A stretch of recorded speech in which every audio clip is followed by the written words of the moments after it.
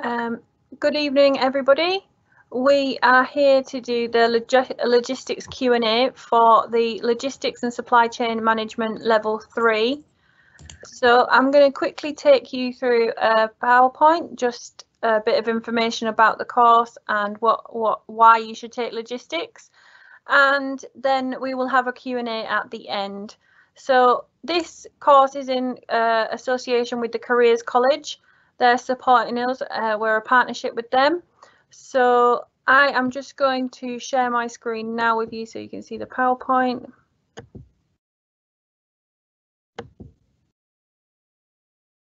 So you should be able to see it now.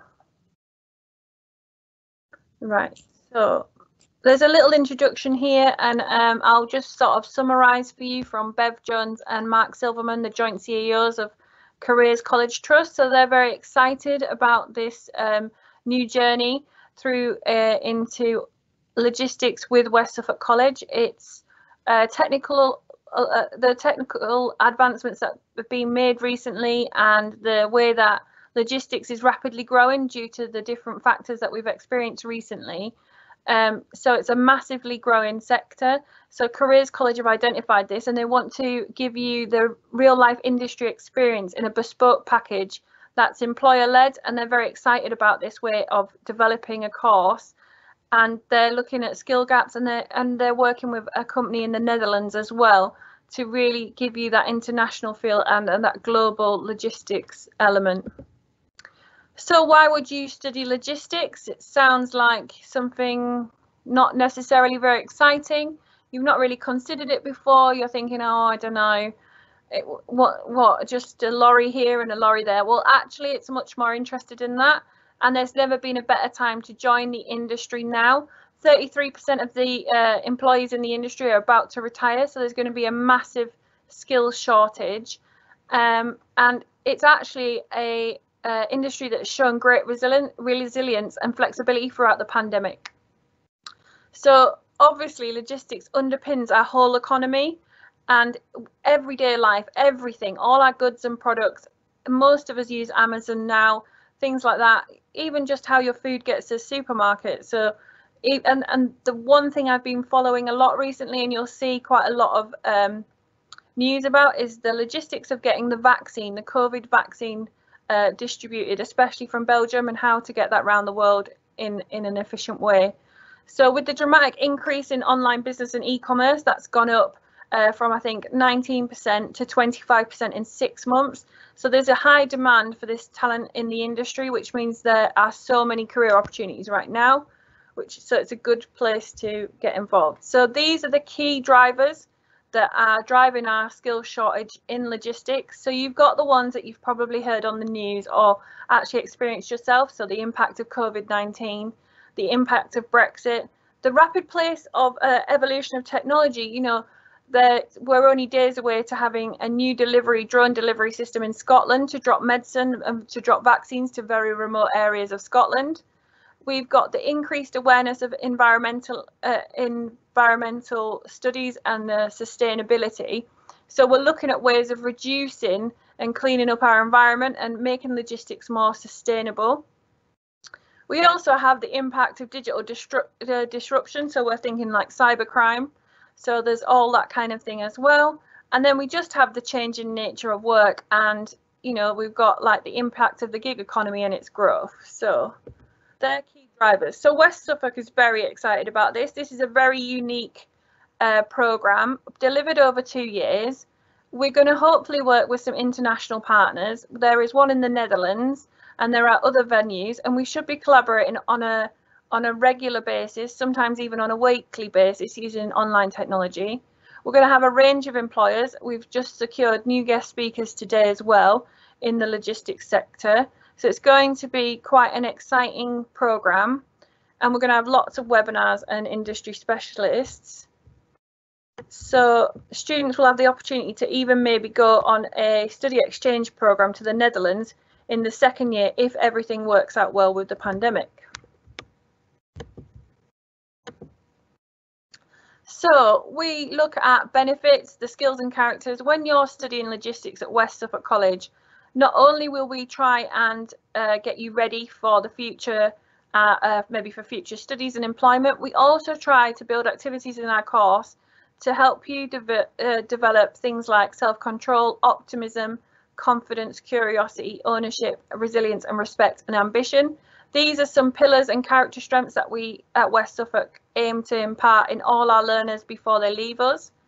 We would hope that after the course, your progression would be either to a higher education with us, or maybe you'd start working in roles or apprenticeships such as supply chain manager, port worker, traffic engineer, or warehouse operator. But there's loads of positions, and I'm going to go through them further in a minute. So to get on the course, we're looking for you to have 5 GCSEs at grade C if you're old like me, or 4 and above if you're younger. That would include your maths and English at a grade 5 or above. It's very important to have both your maths and English, as this is quite a academic course as well as vocational and technology hands-on.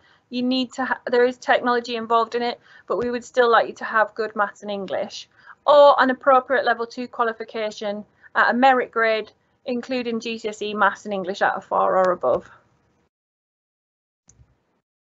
Course structure. So you're going to have the 3 main mandatory units that everybody will take, and that is Introduction to Supply Chain Logistics and Modes of Transportation for Supply Chain Logistics. And the one I'm most excited about is the Geography for Supply Chain Logistics, which is studying like world ports and looking at all the different areas of the network. So even looking at like airports and delivery routes and all that kind of thing. So that's quite a cool one to be doing. Then we're going to look at things like sustainability, trade laws, imports and exports, how warehouses operate. You know, we have connections to Amazon and their warehouses, so we probably, when we get through this pandemic, probably have a little visit to them as well, hopefully. We'll look at some digital career development, and we'll look at the sort of team leadership as well, the communicating and collaborating online.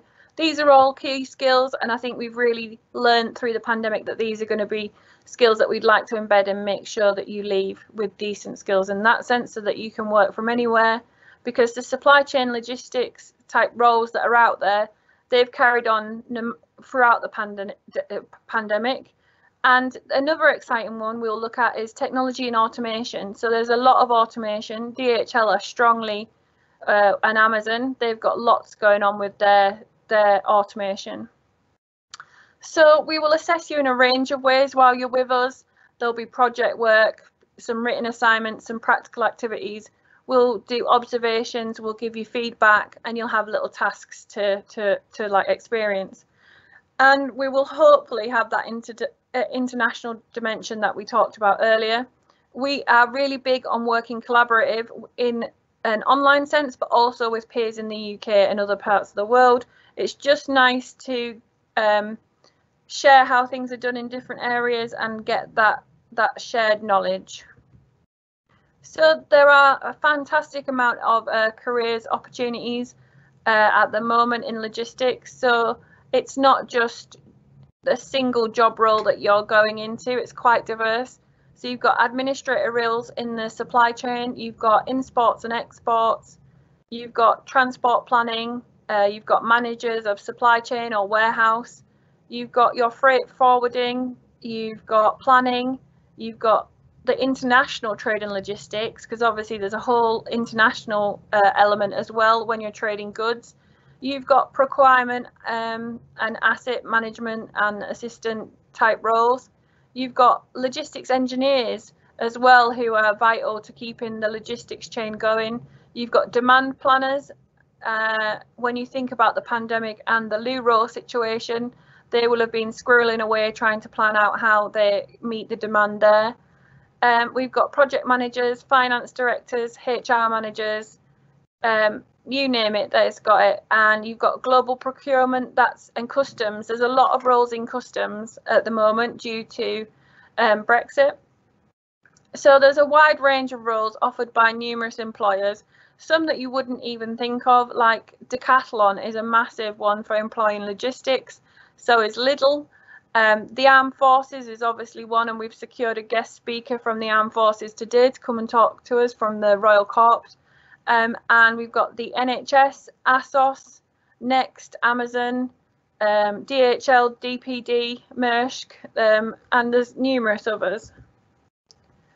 So if you're thinking about a career pathway in logistics, you might be thinking about working all over the UK. If you're keen on travel, there's going to be lots of opportunities for traveling. There's going to be a range of apprenticeships you could progress on if you'd like to earn money while you're learning, or maybe you'd like to go into higher education and to support that your career progression so that you can go into the industry at a different level.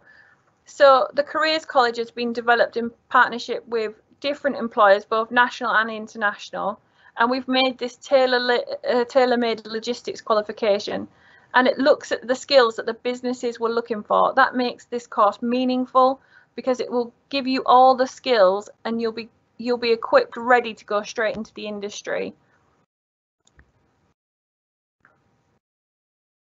But that's really all it from me, and I wondered if you had any questions.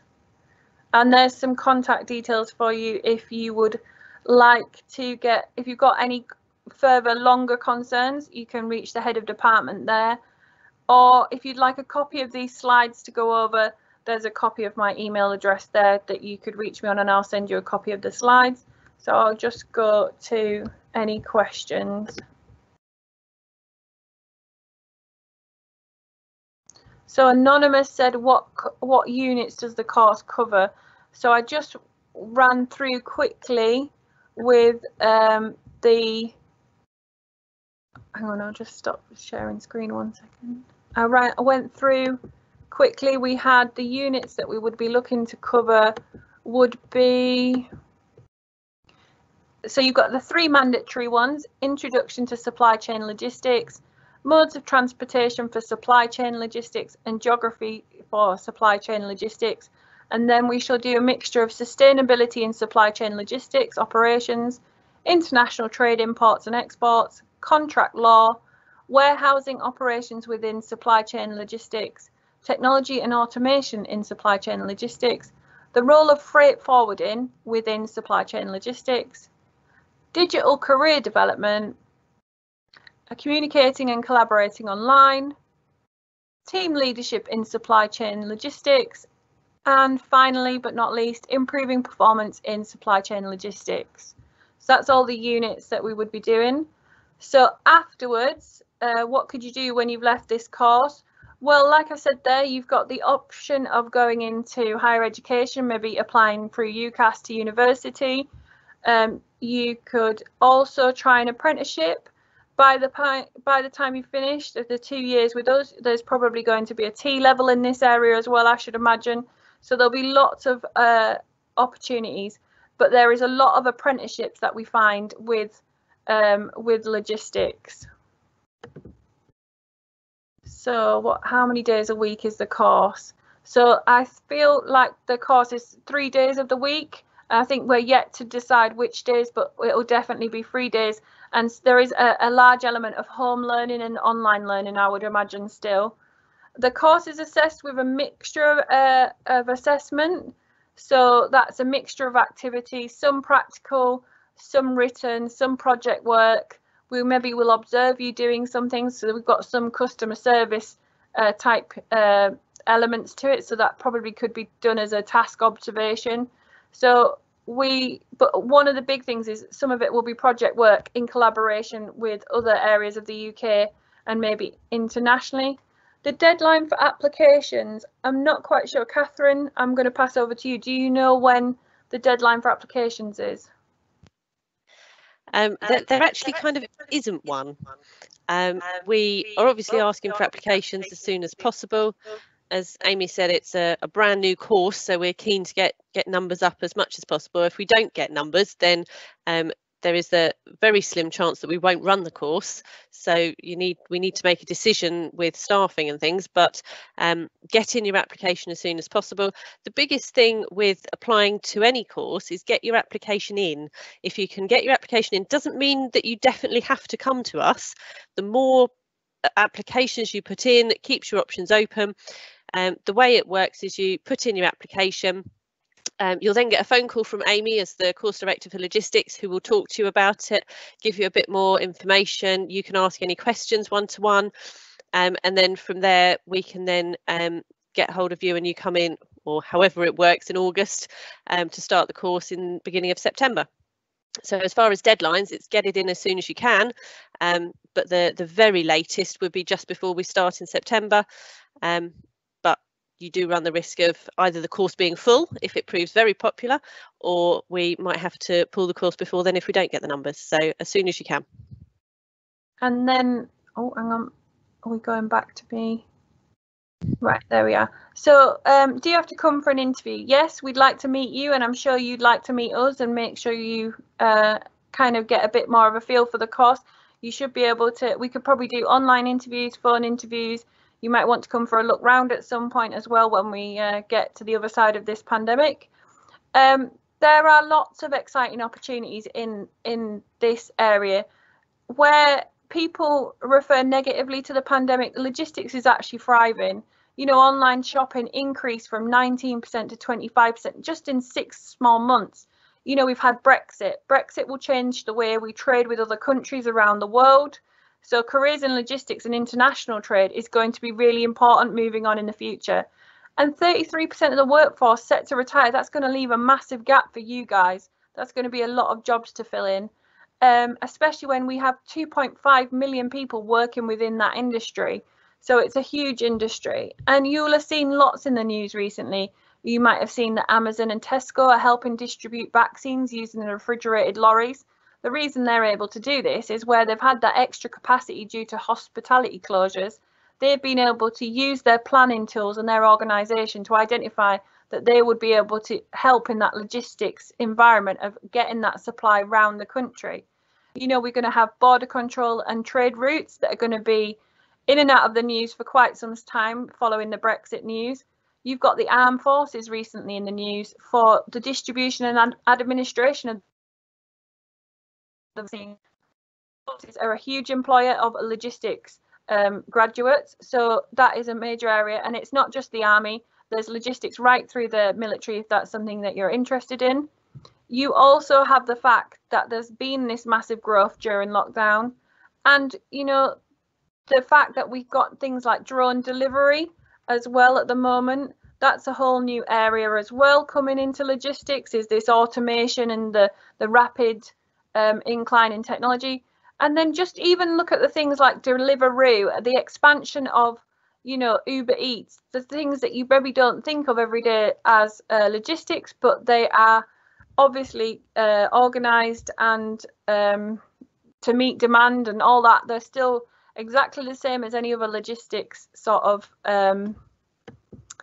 planning. They need the same skills. And then you've got, if you want to work in any of the airports, so logistics is a great career if you're thinking of working in any of the airports. We've obviously got a lot of airports around us. You know, we live in an area where we're surrounded by, you know, we've got Norwich, we've got Stansted, we've got Heathrow, we've got Luton, and then we've got Southend-on-Sea. We've got quite close connections. We're not too far away. And 40% of our UK imports and exports pass through an airport. We've then got the job security. There's great job security in logistics because it's always growing. So there's quite a lot that you can access.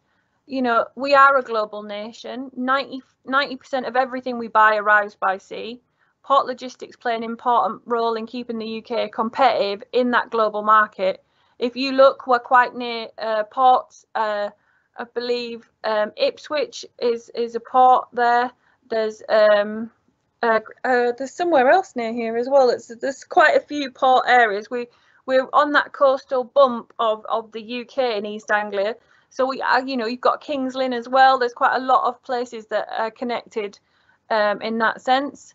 And then you've got just how much opportunities that there are for young people, given the fact that there's so many areas with gaps at the moment. And that's what Careers College have done, is identify these skill gaps and worked with industry to develop a programme that is tailored to meet the business needs. So this is a great collaboration between college, the Careers College, and industry. So there's lots of chance for work experience. Does anybody have any other questions?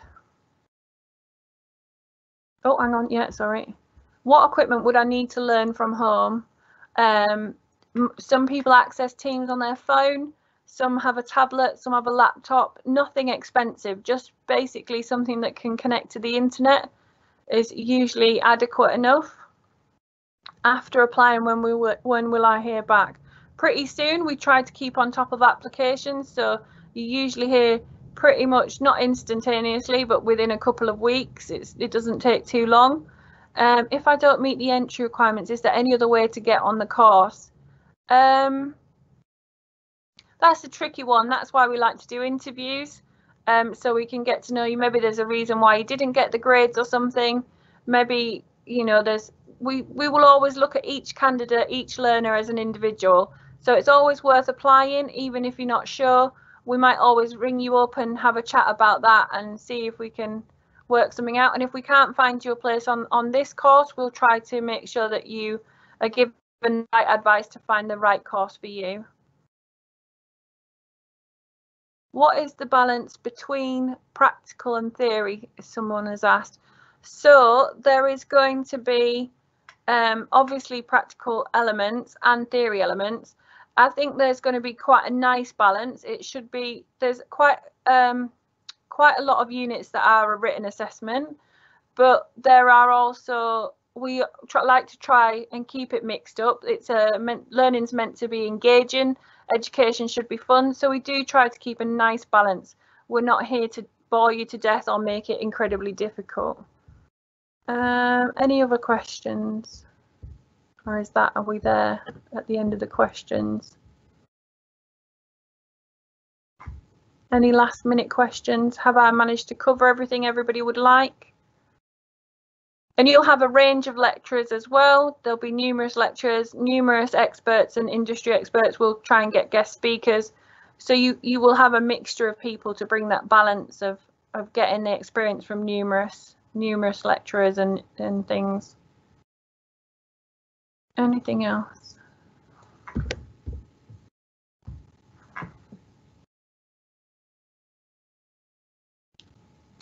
I'm not seeing any more questions.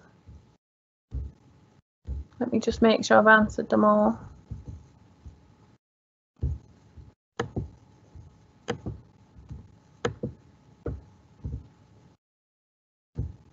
Right, so I'm going to take that as all the questions for this evening, and thanks for joining us. If you've got any more questions, feel free to get in touch.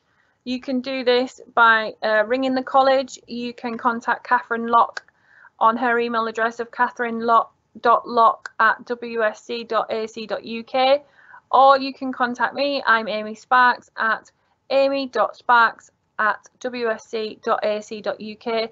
If you'd like a copy of the PowerPoint, I'm quite happy to send you that. Thanks for coming. It's been great, and hopefully we'll see you soon when you apply and we interview you. Cheers. Goodbye, everybody.